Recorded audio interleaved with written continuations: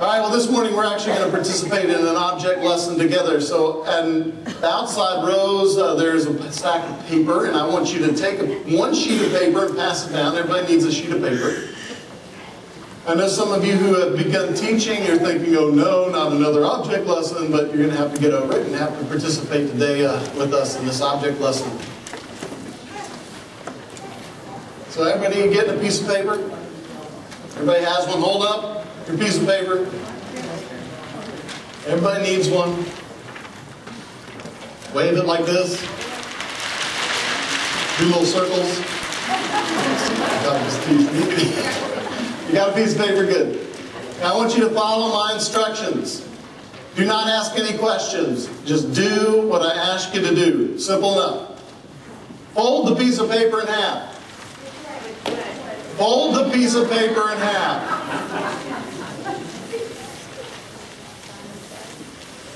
Take the upper right-hand corner and tear a little piece off of that corner.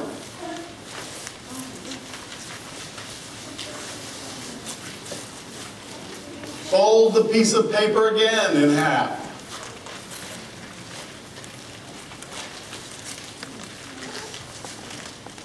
Take the bottom right-hand corner and tear a little piece off of that corner.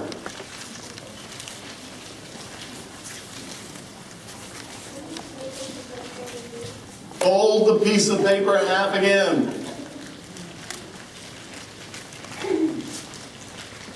Tear off the upper right-hand corner.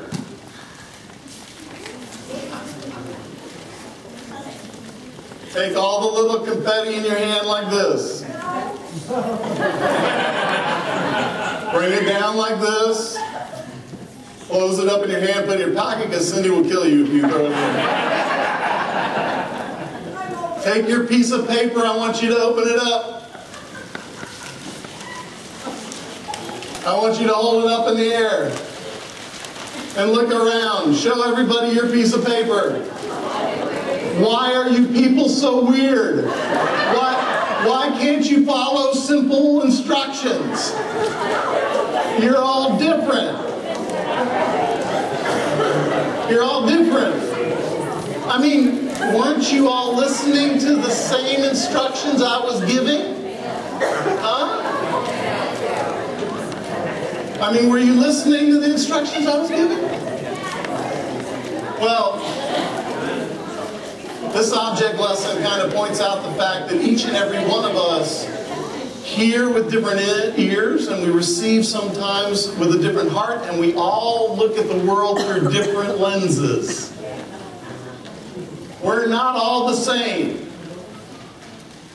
We all have different perspectives, partially formed through our childhood, the community we grew up in, the church or the tradition in which we were raised, what was pumped into our heads since we were youth. Each and every one of us carry that with us. It's the way we see the world. It's also the way we see Scripture. Each and every one of us, when we read the text, receive something differently. We're like a bunch of snowflakes. So hold it up and say, I'm a snowflake. Come on, have a little fun with me. Come on. Good. That was really bad, corny and hokey, but I'm so glad that you're a snowflake with me today. You see, there are so many different perspectives. Joe is a flake. Yes, I agree with that. He's not a snowflake. He's just a flake.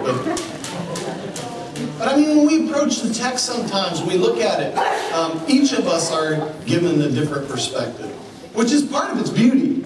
Now, one of the things we could do is I could ask you to walk around the room and find a snowflake similar to yours, because there are a few of you out there that are similar. Now, what happens in the midst of the world is when all snowflakes that are alike start getting together, they somehow feel like they have authority, or they have all the right answers over everybody else.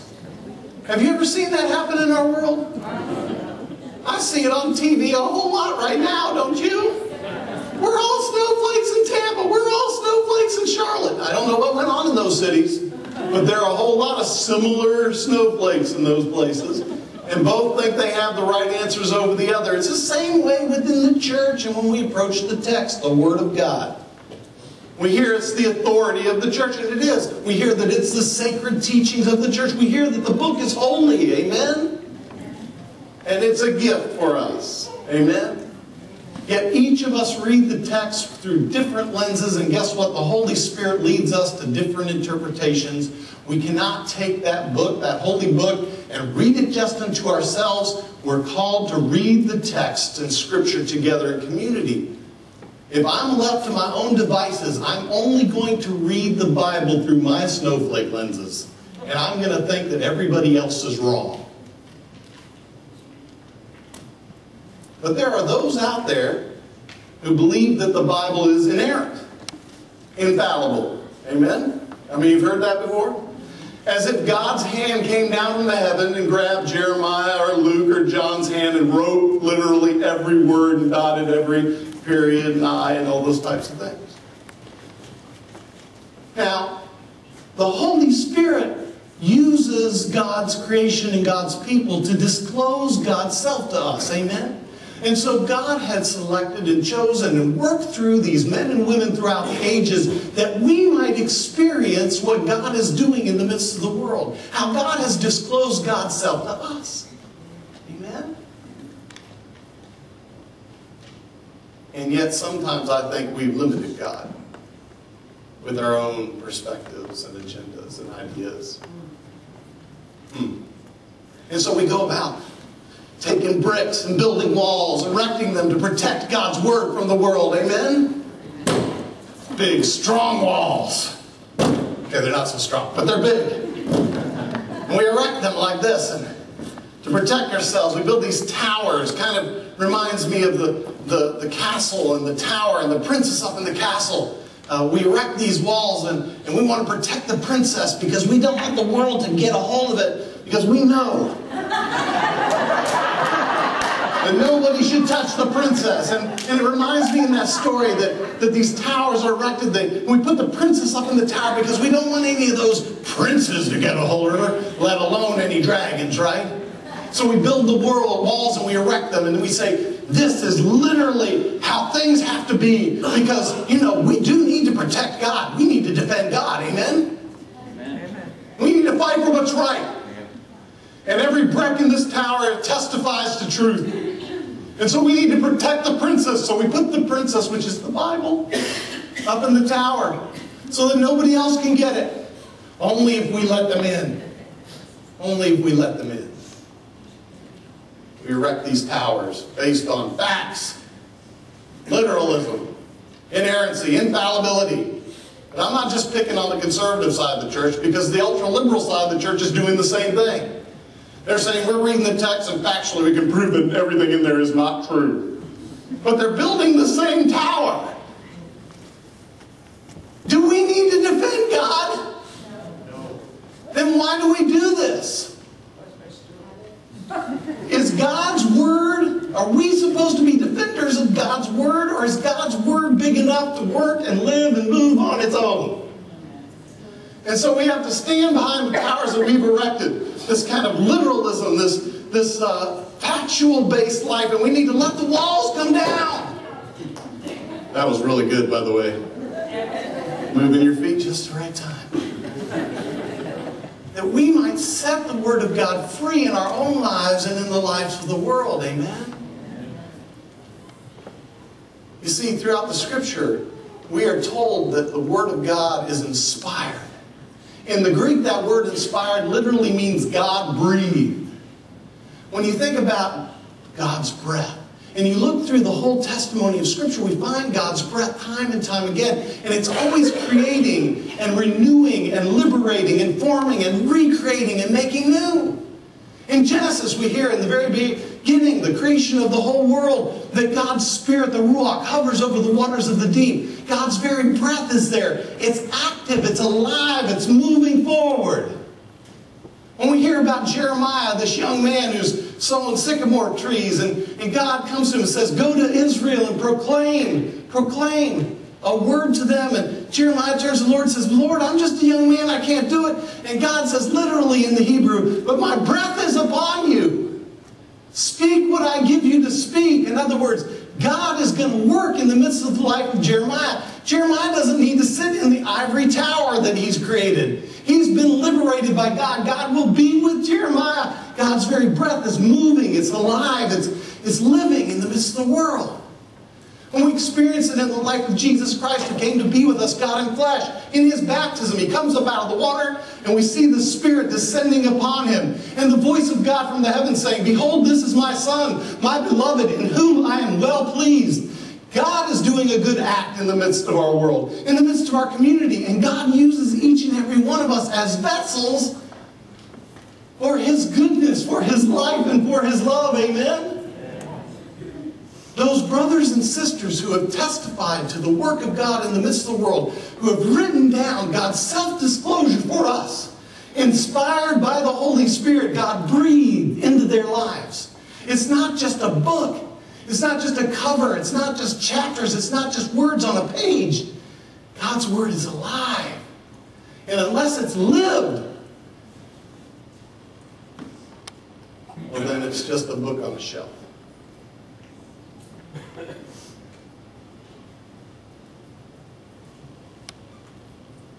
I think it's time we took the Bible out of the tower, my brothers and sisters. And we actually trust God again. And trust the power of the Holy Spirit. To liberate us to actually experience the text once again, fresh and new. And let the text, God's Word, God's gift to us all, breathe on us again. That we may have life. And that we might see the gift of God's revelation through his Word, his written Word, as a means of grace. That we may embody it in our lives in the midst of the world. Not look at it as a legal document or a constitution or a list of rules, but a story that we've been invited to participate in. And an invitation to participate in reading God's Word in ways where we're not limited to our questions. I mean, why are we afraid to question the text? Is God not big enough to be questioned? Why are we afraid to look into our Bibles and to highlight things and to write and to question and to make comments? Why? Why do we have to believe that the Word of God has to be interpreted one way? It never has been. As a matter of fact, that's its beauty. Amen? If every one of us read a section of Scripture today and each of us shared, just like we do on Thursday night, what the Holy Spirit is saying to us that day, it would all be different. We'd look like the snowflakes that we made earlier. And that's part of God's beauty. God cannot be contained to a list of rules or defined by human beings. We cannot erect a tower to protect it. God's going to tear it down every time. Because God's Word is alive. God is living, and God's breath is for us. That we may share that good news and God's grace with the whole world. I think the world is hungry for the church to actually say, come and experience the story that we've all been invited to be a part of. And don't come hesitant. Ask your questions. Challenge it. But breathe it. And let it breathe upon you. That your life may be transformed. Inerrant, infallible, inspired, God's Word is alive. God's Word is God-breathed. God's Word comes to us through vessels, just like each of us here today. Inspired by the Holy Spirit. I love that text in Luke chapter 1, where he starts right off the bat and he says, you know what? This story's so good. I'm taking all the best things that I experienced, all the best things that I heard, and I wanted to get it down so that you wouldn't lose it. You wouldn't lose it. But that you might be participants in this good work that God is doing in our midst. How spectacular is that, huh? It's a collection, our Bible, the Bible that we have, that we recognize within the Christian tradition, is a collection of 66 different books over thousands of years. My good buddy Brian McLaren says, too many times the church views the scripture as if it's a constitution, and it's not a constitution, it's an apostolic library. And you know what's beautiful about the image of a library is you come into the library to check things out and experience it and explore. And you've been given great freedom to do that.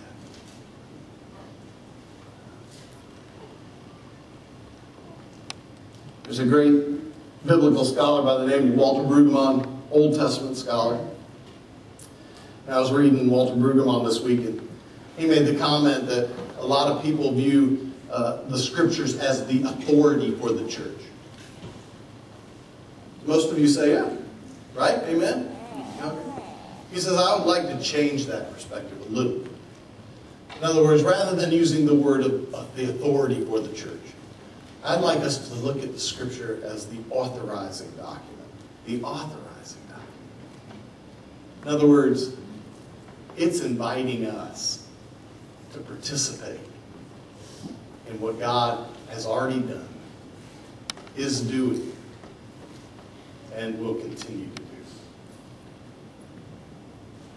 Rather than looking at it as a legal document or a list of rules, to view the scripture as the very breath of God, God-breathed, and to allow the breath of God to so consume and fill our lives in this great adventure of faith that we are on together. That we have been given an invitation to participate in the very things of God. That's what everyone in the Bible is giving testimony to. How God has revealed God's self. That we may know God. And that we may live as God's children in the midst of the world. So let the walls come down. Liberate the scripture. Because God's word is alive. To the glory of God, in the name of the Father, and of the Son, and of the Holy Spirit.